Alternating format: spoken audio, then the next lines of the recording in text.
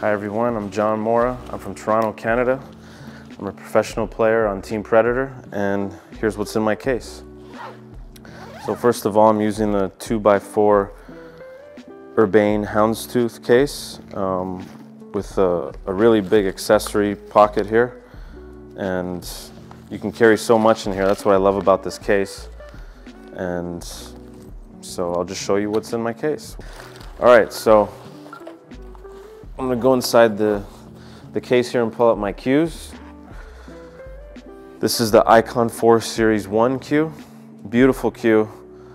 It caught my attention when Predator and I were working on a deal. This was the cue that stood out to me, not just because of the looks and how much I love black, but the snakewood here, the brown point here, that's snakewood, curly maple are in between the snakewood points. Has a beautiful leather wrap, but the most important thing for me here is the ebony forearm and the ebony butt right here, butt handle. The ebony wood is natural weight, so that's great to have in the back of your cue, rather than, you know, any other kind of wood that's a little bit lighter. You have to make up by putting more weight bolts in the back, so you're making the very end of the cue more heavy by using those weight bolts. But that defeats the ebony forearm and butt, gives you natural weight, so you don't have to put too many weight bolts in the back. This is a radial pin, which I love. It helps the cue connect very well and keeps it low deflection. This is my main playing shaft. This is a 12-4 Revo, regular length, 29 inches. I use a Victory soft tip. As you can see here, I have the white vault plate.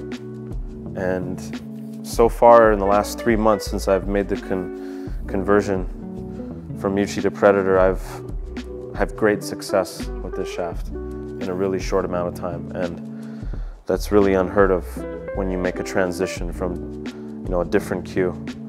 It does take you a lot of time, you know, and but surprisingly with this, I've had great success in a short amount of time.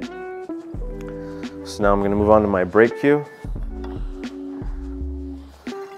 I use the BK Rush, the black color, and this break cue is incredible. It's so consistent, the balance is perfect. It gives you so much power on the break, and you know, I think by far this is the best break cue out on the market.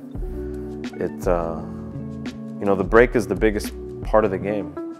Normally, the winners of the tournament are usually the guys breaking the best, so it's very imperative to have a good break cue, and this is #1 for me. Awesome break cue, BK Rush. This is my Predator Air Rush jump shaft, 14mm, really thick, strong, powerful shaft. The butt of the jump cue is right here in my case. As you can see there, the Air Rush forearm, and this is the butt extension. And yeah, those are all my cues. Here's an extra shaft that I keep in my case. This is the 3143 3rd generation. I don't use it, but I keep it as a backup. It is a great shaft, but I do prefer the 12-4 Revo. But in case anything ever happens to my 12-4 Revo, I always have this as a backup, and I'm familiar with how this plays, and I'm comfortable competing with this if I have to. So that's a great spare shaft to have.